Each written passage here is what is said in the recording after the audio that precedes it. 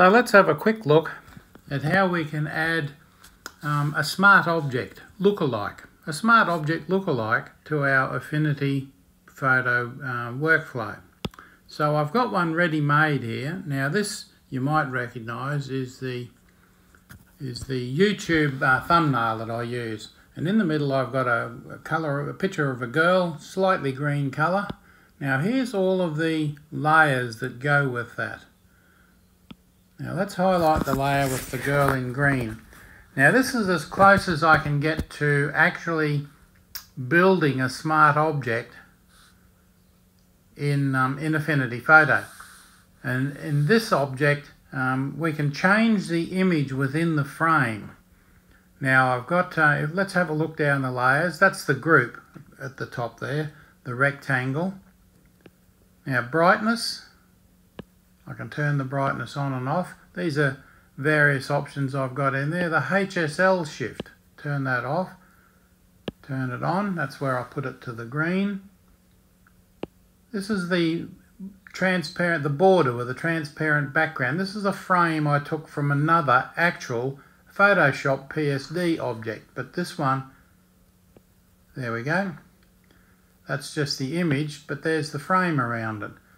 Now, what I can do with this, because I've brought one in, you'll notice all layers are locked.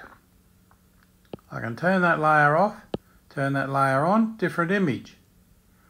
Turn that layer off, turn that layer on, different image again. That's all there is to it, really. You put that in there.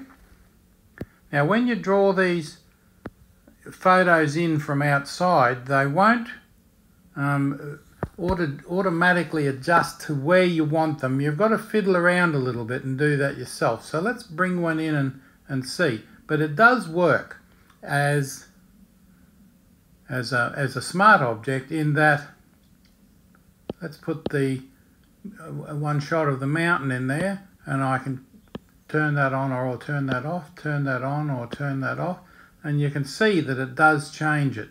So let's select that one there, but we'll draw in another image. Let's see. Let's go look in Unsplash for a rocket. Where's something that's worthwhile putting in? There we go. Drop that in there. And there's the rocket within the boundaries. But there's no border around it. Let's drop it down to there.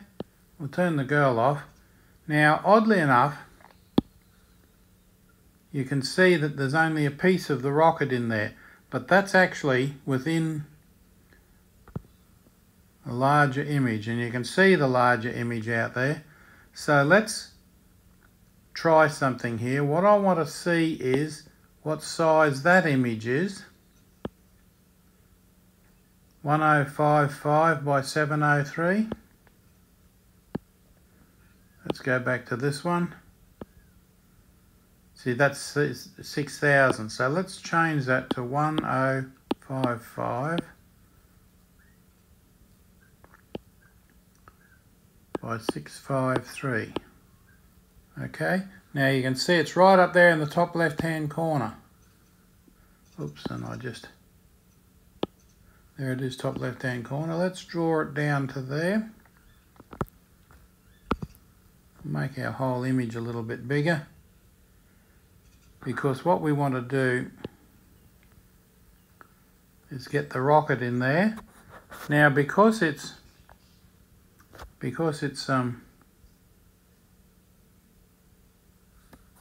quite a bit off-centered,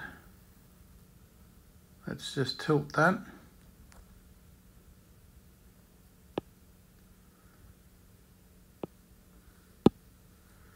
And there's the rocket in there. Lock that layer. Now we can have a rocket, a girl, a mountain, or another mountain. Let's go back to the rocket image.